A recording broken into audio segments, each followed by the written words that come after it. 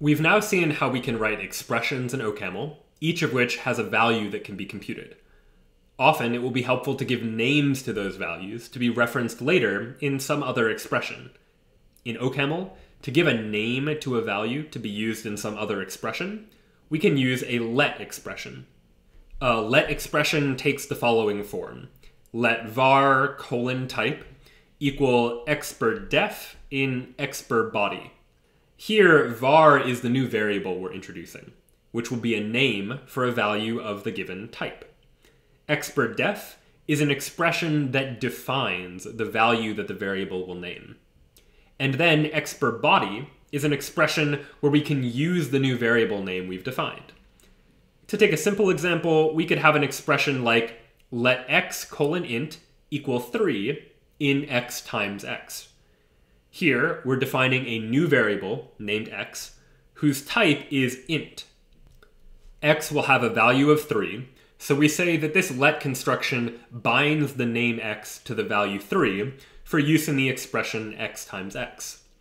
The x times x is the body of the let expression, and it can make reference to the name x. The value of this whole expression is whatever the body of the expression would evaluate to if all x's were first replaced by the value 3. So in this case, OCaml would evaluate 3 times 3, and this whole expression would evaluate to 9. Since OCaml is implicitly typed, we usually don't need to include the type of the variable in the let expression. We could instead have said just let x equal 3 in x times x, and OCaml would be able to infer that x is an int. Still, it's sometimes useful to have the explicit typing to make our intentions clear, even in cases where OCaml could have inferred the type of the variable on its own. One important thing to recognize is that these let expressions are just OCaml expressions like any other, so they have values that can be used inside larger expressions. In the same way that 9 plus 2 is a valid expression, and 3 times 3 plus 2 is a valid expression, let x equal 3 in x times x plus 2 is also a valid OCaml expression that evaluates to 11. We can even embed let expressions inside of other let expressions. For example, imagine that we wanted to write an expression to compute the area of a circle of radius 2. The area of a circle is computed as pi times the radius squared, so we could write 3.14 times 2 times 2. But if we wanted to make clear that 2 is a radius here, it might be helpful to give that value a name. So we could equivalently write let radius equal 2 in 3.14 times radius for an expression that has the same value but is a little easier to read. And then, to make clear that we're using the value of pi here, we might give a name to 3.14 as well, and write let pi equal 3.14 in let radius equal 2 in pi times radius. The parentheses in this case are optional, so we could write the same expression without the parentheses as well.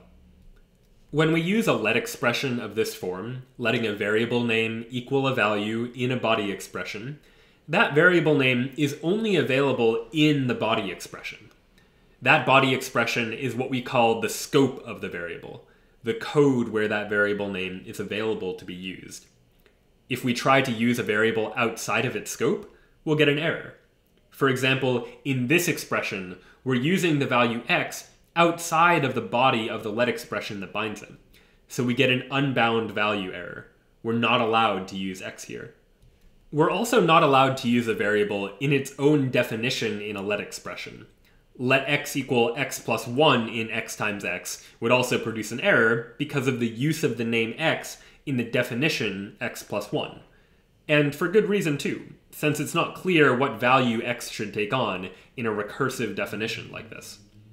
If two expressions have separate scopes, they might have the same name refer to different values. For example, consider the expression let x equal 2 in x times x, plus let x equal 3 in x times x.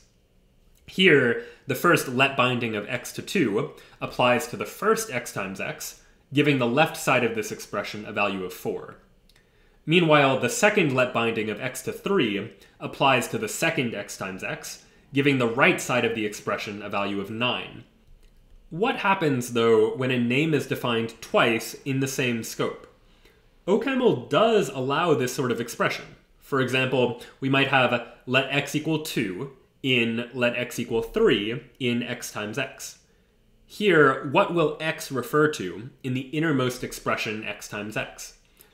OCaml's rule, which is consistent with most other modern programming languages, is to choose the nearest enclosing binding construct for the variable. In this case, the nearest binding of x that encloses the expression x times x is the binding of x to 3. As a result, this expression evaluates to 9. The outermost x, which is bound to 2, we say has been shadowed by the innermost x. Let's take a trickier example. Consider the expression let x equal 1 in x plus let x equal 2 in x plus let x equal 4 in x. Here, what does each x refer to? Well, in each case, we look to the nearest binding construct that encloses the variable. So for this first x, it's bound by the binding of x to 1, the only binding of x that encloses it. For this second x, it's bound by the binding of x to 2, since that's now the closest binding of x that encloses it. And for the same reason, this third x is bound by the binding of x to 4.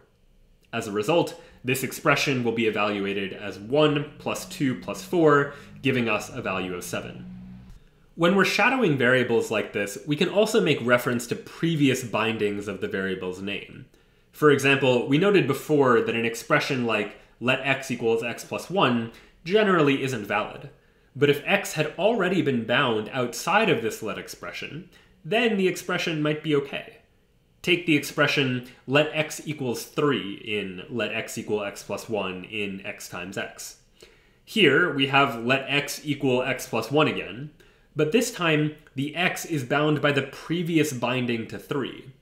So x is now bound to the value of 3 plus 1, or 4, and then in the expression x times x, the nearest binding of x is the binding to 4, which gives the whole expression a value of 16. It can take some practice, getting used to variable names and let binding. But the key to remember is that a variable name will always be bound by its nearest enclosing binding construct. So far, all of these let expressions have introduced local variables that are only valid in the scope of the body of the let expression. Sometimes, though, we'll want to introduce a global name that's valid anywhere in the remainder of the file or the remainder of our REPL session. For that, we can leave off the in_expr body part of the let expression to define a name that can be used globally. Note that this is only possible in the top level of the file or REPL session. That is to say, we can't define a global name from inside of another expression. In our REPL session, for example, if we write let x equal 8, then for the remainder of the REPL session, we can use the variable name in other expressions, and they'll use this binding of x to 8, unless it gets shadowed by some later binding to the variable x. While naming values like integers and floating point numbers can be helpful for readability, where names become especially useful is when we're giving names to functions. We'll take a look at that in the next chapter.